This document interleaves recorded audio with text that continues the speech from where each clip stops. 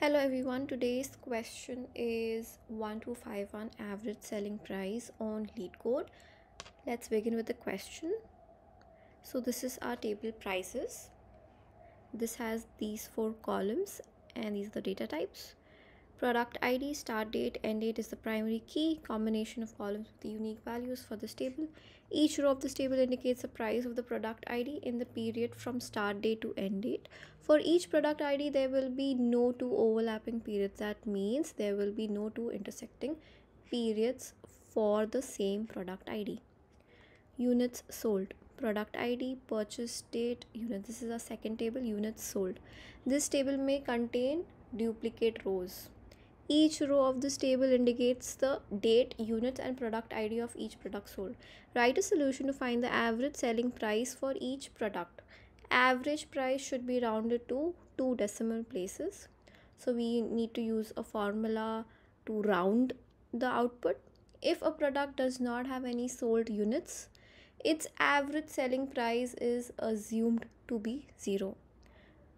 So the default value will be 0. Return the result table in any order. The result format is in the following example. These are our 2 tables, prices and units sold. And this will be our output, 1, 2. And the explanation is over here. Average selling price is equal to total price of product upon number of products sold. Which means product ID 1. If you see product ID 1, it is units sold into price. Which means 100 into 5 plus 15 into 20. 100 into 5 units into price. So one thing is clear, that we need to join these 2 tables and then we have to multiply these 2 columns, units into price, and then sum it. So 100 into 5 plus 15 into 20, and we have to join these 2 tables by product ID plus using the date. We have to make sure that the purchase date is between start date and end date. Each row of this table indicates the price of the product ID in the period from start date to end date. For each product ID, there will be no two overlapping periods. So 2019 0 to 25, it lies between this row, like this start date and end date. It will join with this row. So 5 into 100. That way, for this purchase date 2019 0301, it lies between this start date and end date.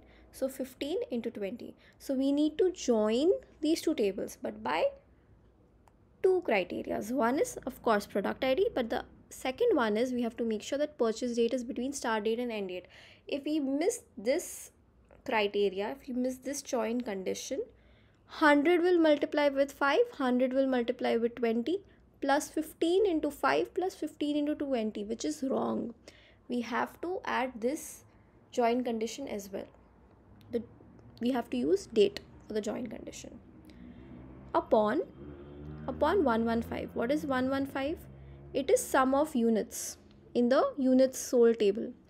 So what we are doing, 100 into 5 plus 15 into 20 upon sum of units. So 100 plus 15, which is 115.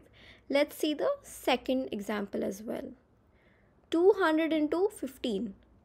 We are joining by product ID and we have to make sure that purchase date is between start date and end date. So 2, 1 and 220. This one is between, this date is between these 2 dates. So 200 into 15. So 200 into 15. Similarly, 30 into 30. 30 into 30 divided by 200 plus 30, that is sum of units. So that will be in the denominator. Now let's write the query. So we have to join both the tables. We will select product ID first, as in our output the first column is product ID, comma, we have to write a calculation and we have to give an alias to it, average price. We will write the formula over here, but we also need to join these 2 tables. So prices P join units sold u, and we have to use two join conditions. P dot product id is equal to u dot product id, and one more join condition. P dot purchase date, you have to make sure it is between start date and end date.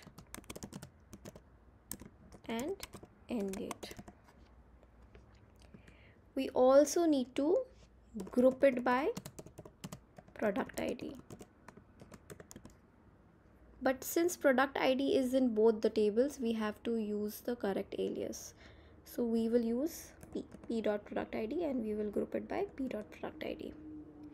Why are we grouping it by product ID? Because in our output, as you can see, we have one record for each product, which means we have to group it by product ID. So group by product ID. Now let's write the formula over here. We need to multiply units into price. U dot units into P dot price. This is our numerator, but we also need to add it. We need to use the aggregate function sum. Why? Because 100 into 5 that we are doing, 15 into 20 we are doing, but we need to add that as well. So sum of that. We are grouping it by product ID, and then we are summing 100 into 5 and 15 into 20. So 100 into 5 plus 15 into 20. So sum of u dot units into P dot price divided by sum of units, just sum of units, 100 plus 15. So sum of u dot units. So this is our formula, but we have to make sure that it is rounded up to 2 decimal places. So we will use the function round. So round whatever this formula will return, we will round it by 2. So comma 2. And we have to do one more thing, that is we have to if the average selling price is null, if it does not have any sold units, its average selling price is assumed to be 1. So we need to add one more formula over here, but let's first check if this much query is right or wrong. Let's see if this is returning the right output. Oh sorry, this has to be u dot purchase date, because purchase date column is in units sold table.